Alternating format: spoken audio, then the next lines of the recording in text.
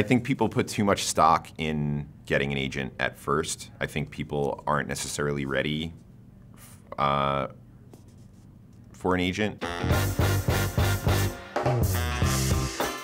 Agents will come to you once you've gotten yourself some work.